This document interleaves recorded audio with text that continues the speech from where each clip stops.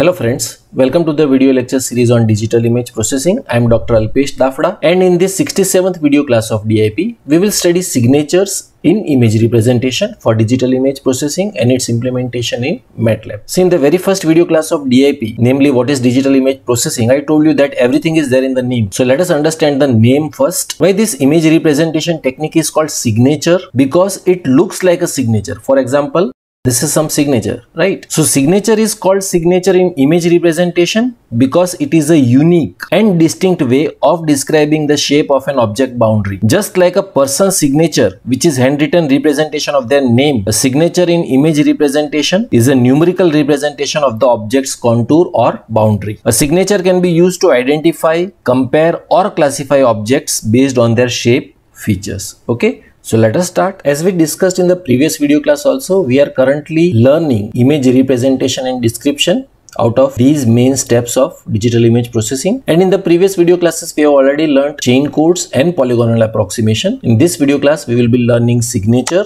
which is the sequence of normal contour sequences. It is a one-dimensional functional representation of a boundary. Signature is a sequence of normal contour sequences. It is a one-dimensional functional representation of a two-dimensional boundary. Why we convert the two-dimensional boundary into one-dimensional boundary? So that it is simpler for computation, right? It is a unique representation for different shapes and it can be used to differentiate between different objects. See, every signature will be unique for every different shape. And no matter how a signature is made, the main concept is to turn the 2D boundary into a simpler 1D function that is easier to explain than the original 2D shape. The simplest signature is a plot of distance from the centroid to the boundary as a function of angle r of theta. Let us understand the signature for this circle and this square. For circle, this point C is the centroid and the phasor r, which is also the radius, completes 360 degree moving around the boundary and will give us one-dimensional representation of r of theta, which obviously will be constant. Why? Because the radius is constant, right? So here we plot the signature of angle versus distance, that is nothing but our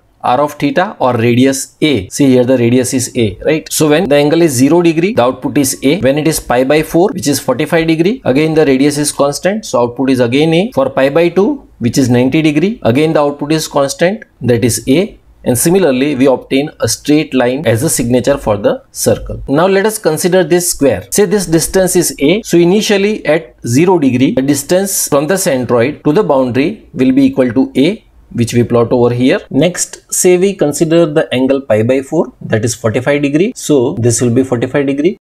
So as we can see, this is the longest distance, right? It will gradually increase from 0 degree to 45 degree. So here 0 degree is a and 45 degree it is gradually increasing up to root 2 of a. Then again going from 45 degree to 90 degree, that is pi by 2, it again becomes a. So it again decreases to a for pi by 2. For 3 pi by 4, it again increases to root 2 of a. So here the distance is given by r of theta is equal to a sec theta. Why? Because we know the formula from our school, which is some people have curly black hair through proper brushing. Sin theta is equal to perpendicular upon hypotenuse, cos theta is equal to base upon hypotenuse, and tan theta is equal to perpendicular upon base. So cos theta is equal to base by hypotenuse, which is equal to base is our a upon hypotenuse is our r of theta.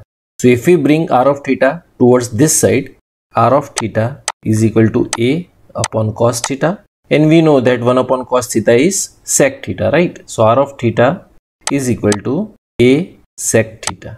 So if we keep the value pi by 4 in place of theta, r of theta is equal to a sec pi by 4.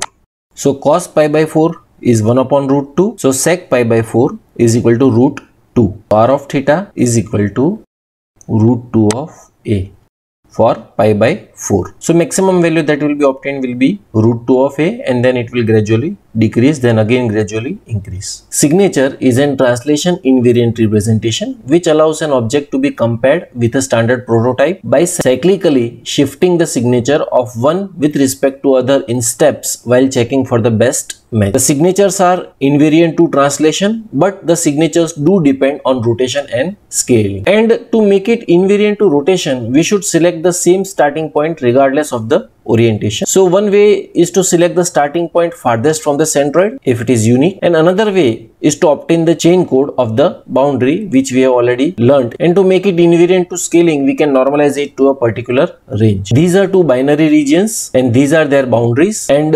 corresponding to this boundary this is the r theta signature, and corresponding to this boundary this is the r theta signature. And we can see that these signatures are unique, but these are some complex objects for MATLAB implementation. Rather, let us implement the signature for the circle and square in MATLAB. This program shows signature for a binary circle and a square.